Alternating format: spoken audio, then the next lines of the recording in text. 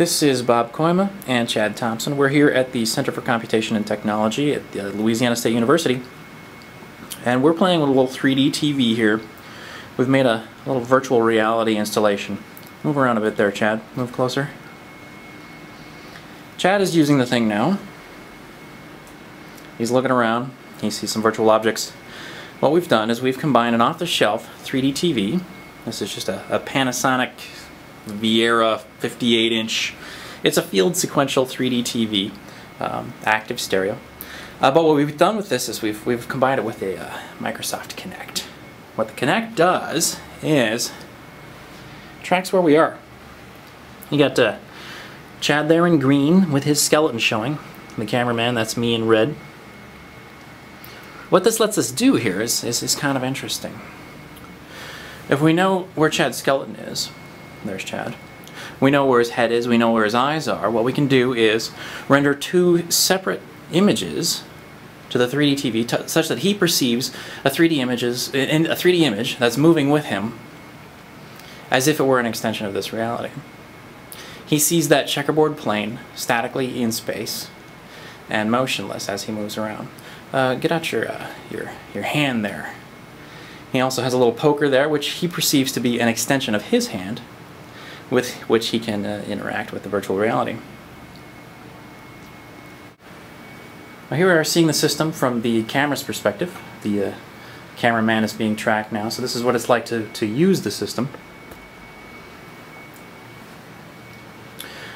And we can move around the room here, and the perspective view changes as one would expect. We perceive that checkerboard plane to be in one constant position. In this airplane, I can look below the airplane, I can look above it, I can fall all the way to the side of it, so it's flying at me. And that checkerboard, it goes right up to the edges of the screen there. So if I make myself perpendicular to the edge of the screen, we see it. Checkerboard lines up. On the right it works. If I move myself down to the bottom of the bezel, we see the table flat. Works from far away. Works nearby. The result is a very clear, bright, very present 3D image, which we perceive to be an extension of reality. My hand also works. You can see there that that poker sticks with my hand no matter which way I look or where I put my hand.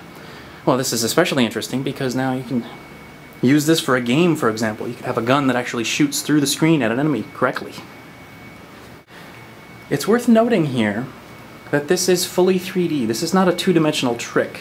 This doesn't just work left and right and up and down. It works forward and back as well, which means that the zoom level, the shape of the perspective frustum is changing.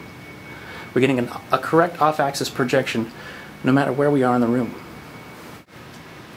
So this is the tracker running. You can see it's got Chad in red there and me in green. That indicates that I am the tracked user. Chad can take control of the application at any time by doing the side pose. There he's in charge now. I can take it from him. Now I'm in charge.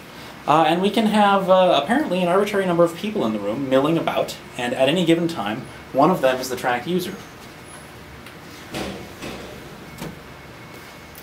It switches seamlessly from person to person, and works very well. Alright, if we're both doing the side pose, it bounces back and forth between us very rapidly, which is a somewhat surprising form of tracked user roulette.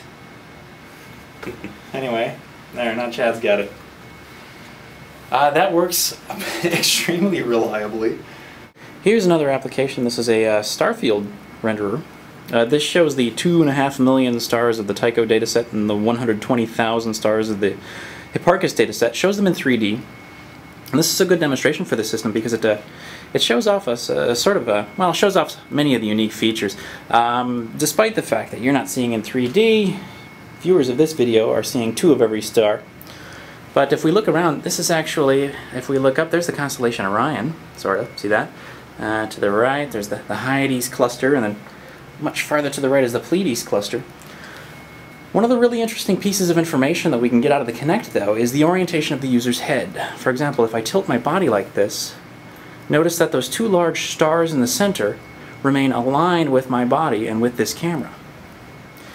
That means that even when my head is tilted, I can still fuse the 3D stereoscopic image that's been presented to me. This is not the case with, say, a Blu-ray movie, which requires you keep your head level when you're looking at it.